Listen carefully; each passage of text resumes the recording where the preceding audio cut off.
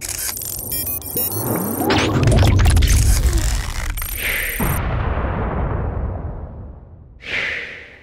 what's going on everyone? Vega here for Serpent X Tech, and I want to talk to you about what the crypto mining community would actually need to unlock their LHR GPUs. They wouldn't need an executable, they wouldn't need some specialized program. There's only a few things that they would need. The problem is getting those few things and getting somebody that can actually do it, because Nvidia had locked it at such a level, it's very hard to break. Now, I'm not an expert, however, I do know enough to get myself into trouble. And the whole reason this video has come about is because of what happened recently with the so-called LHR Unlocker V2. You know all about that by now. If you haven't, go check it out. Especially check out my buddy Chump Change XD, who had Red Panda Mining and Yeti on to do a deep dive into what was actually happening. But basically, it was a link to a GitHub that was the videos were getting hijacked from your favorite content creators. They were adding descriptions with links to various outlets like GitHub or whatever.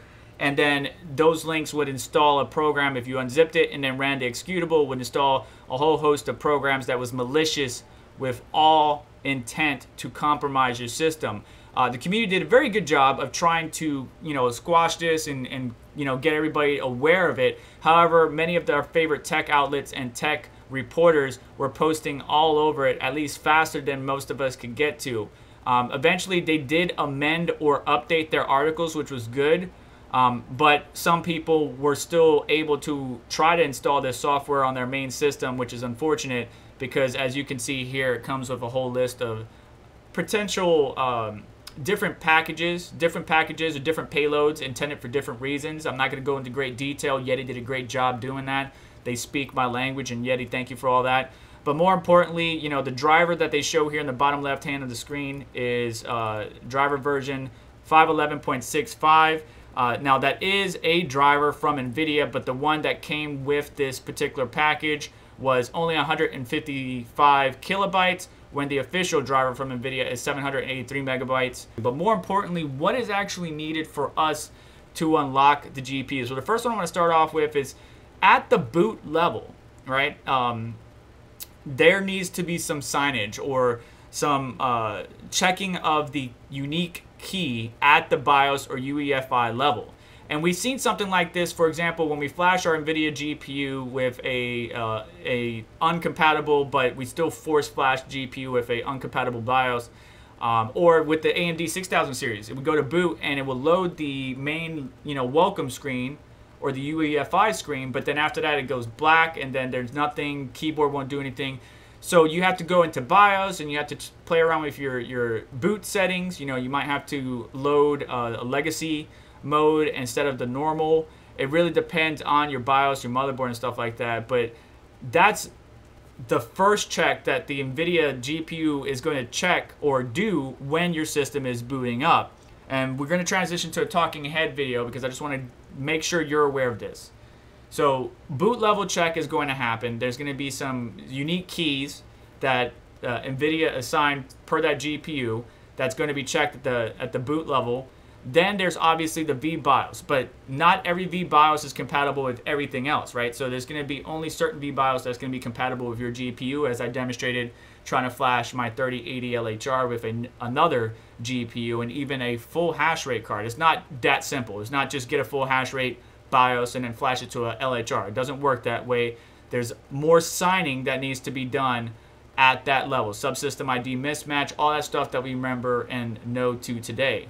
So two things so far. We got a boot level requirement, we got a vBios requirement, and the third requirement is obviously the driver. Well, when we came out, me and Crypto Mikkel, Brandon Coin, a number of us are working together to identify how to unlock the RTX 3060, the first revision of LHR V1. We found out Nvidia messed up themselves by releasing a dev driver 470.05. So by doing that and a number of unique steps, making sure the display is connected or using a dummy adapter and make sure it's connected to a by 8 lane or higher or whatever the requirements are now these days, because it's changed since the launch of that, or I've been updated since the launch of that, but I forgot. We unlocked it at the driver level. We didn't unlock it at the BIOS level. But if we are able to do both on these modern day LHR cards, I still don't think it will work. So what will we actually need? right? So we need a way to confirm the boot level checks, right? So I'm assuming we'll probably have to go to our UEFI, enable legacy boot, whatever it may be. There's probably going to be some extra steps that we need to do.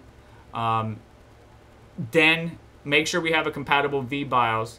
Then make sure we have a driver. Now the driver is going to be a variant of a mix, right? So let's say we take 470.05 because we were able to unlock the 3060 with that, but we want to be able to allow the 3080 Ti, the 3070 Ti, all the cards that came after the 3060 to work. Well, there's going to be some packages inside those more modern drivers that we need to implement into 470.05 that came out well before those GPUs in order for those GPUs to be read. Obviously, it's going to be modified. It's going to be unsigned too. And so a lot of people are going to be skeptical about it. The best thing that you can do as a user is just wait, right? When new tech comes out, new CPUs, new GPUs, 9 times out of 10, you hear me or many of us recommend wait for proper reviews from, Gamers Nexus, Hardware on Box, Paul's Hardware, whoever your favorite tech tubers is. And once you get that information, then you can make an educated or an informed buying decision. When it comes to crypto mining, everybody wants to get that extra hash rate, that extra performance, but at what cost? Wait for proper reviews, because you really want to be testing this stuff on a proper system with great security and especially great network security to where you could lock it down to this one system, not let it spread before you go clicking anything. We don't need an executable to unlock our LHR cards. We're definitely going to need a BIOS, which we all played around with BIOSes before. We're definitely going to need to do something, or something's going to have to be implemented to override or bypass the signage at the boot level. And then we're going to need the driver that we're just going to have to trust the user who provided the driver.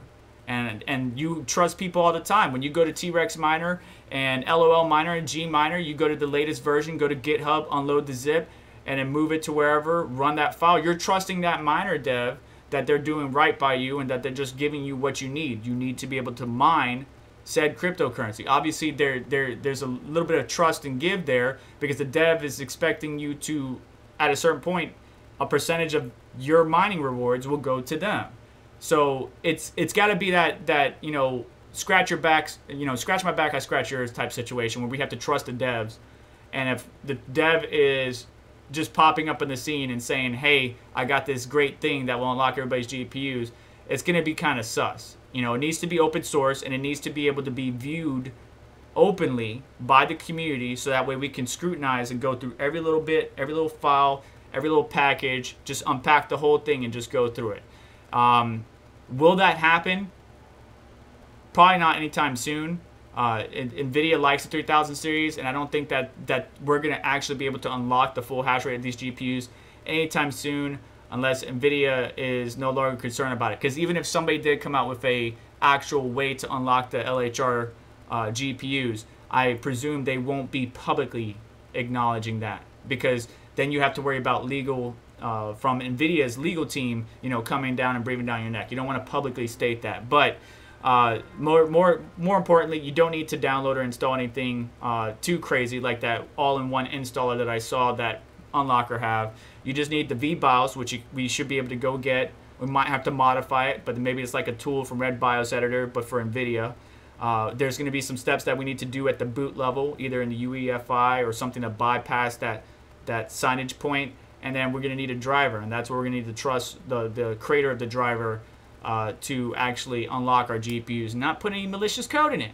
So that's pretty much it. I just want to make sure you understand what is actually needed. I'm not sure if that cleared it up or confused you even more, but let me know down in the comments below. We may talk about this on a live stream in the future, but do me a favor, on the way out, hit the like button. Don't forget to get subscribed, hit the notification bell to stay up to date, as well as check out the links in the description to help support us in what we do here. You all have yourself a wonderful day. Take care. I'll catch you next one.